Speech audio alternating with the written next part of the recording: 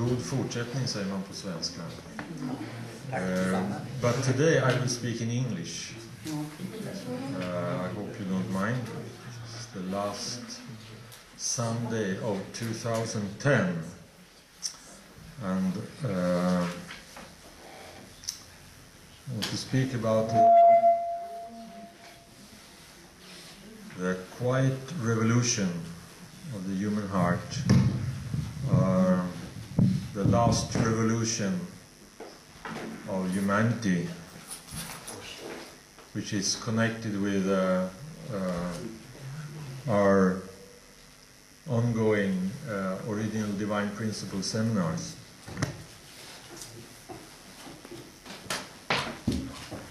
So important. The technique is not so important. The heart is more important, isn't it?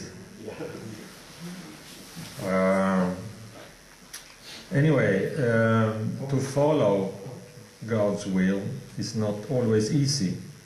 People who dedicated their lives to do that, they had to endure many unexpected events in their lives.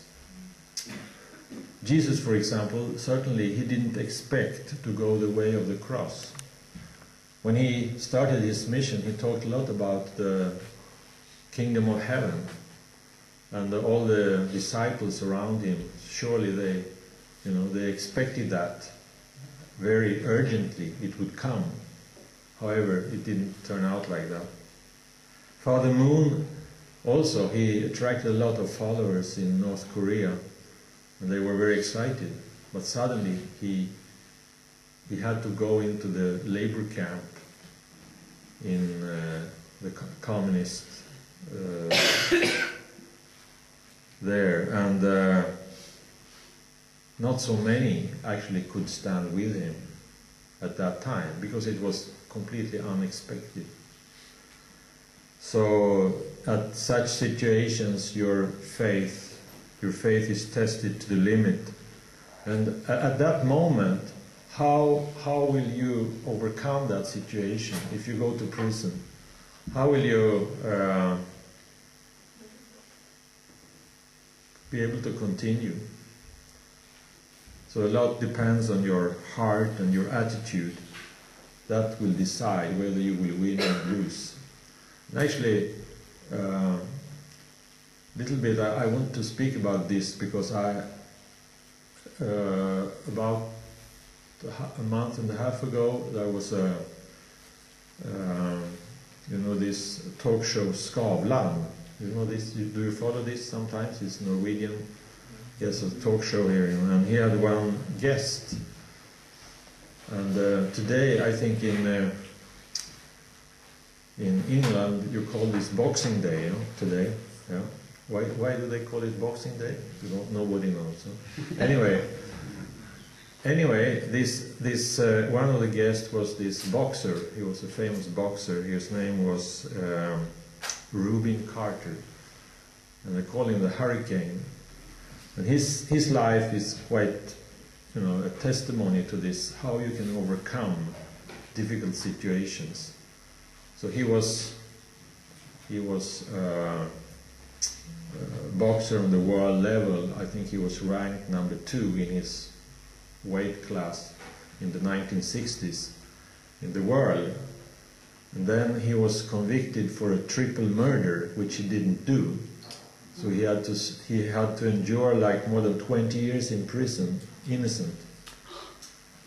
And anyway, now he's 72 or 73 years old, and he appeared on that show. And anyway, I would come back to that, but also it shows that somehow things happen which you don't expect, and which is unfair.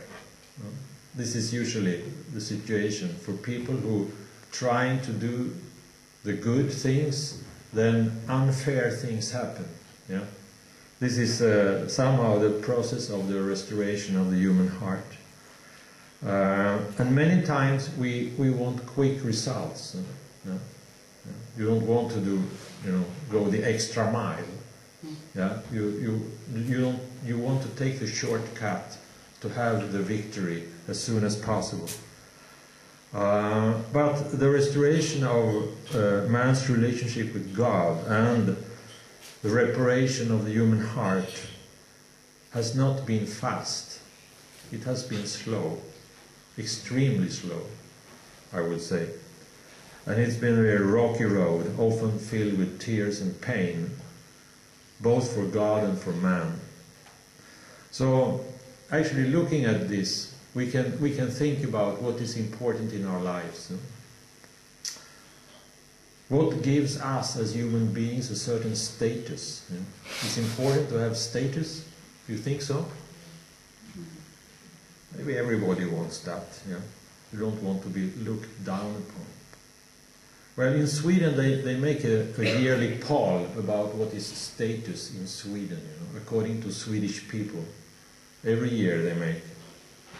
Now this was just this article was just published a week ago. It says snällhet vann över dyr teknik. It means like kindness won over expensive technique. Yeah. So it was better to be kind than to buy and have, like flashy technical things. Yeah. That's why the technique is not so important. Yeah. It's more important to have a good heart and to be kind to people and to serve people. Well, that may be not the whole truth, but I will tell you the top 5 values which were in this poll. So the first one was to have a good general knowledge. In Sweden we say allmänbildning. The second was to be skilled in your job. Okay. The third was to be a dedicated and good parent. The fourth was to be kind. And the fifth was to be fluent in many languages. Okay? So there were many values, but these were the top 5, according to this poll. And they interviewed more than 1,000 people. So how shall we understand or evaluate such a result? Well, looking at it from a more spiritual point of view, we can say that at least 2 out of these top 5 values are right on the target. Well, to be a dedicated and good parent and to be kind. Because these 2, I would say, are related to the development or the restoration of the human heart. So after the fall, God was always looking for man, how man can come back to him. But as we said, this road was filled with tears. And it has been a suffering path for all those pioneers try to open, new chapters in human history. So we know all these people who actually could make a turning point, make it to a turning point, and it started with Jacob and Esau. It's 2 brothers who were hating each other and could finally meet again and embrace each other. Then it developed with Joseph, who was the younger brother, and he had the 10 older brothers who became jealous of him, and they sold him as a slave to Egypt. That was also, very unexpected.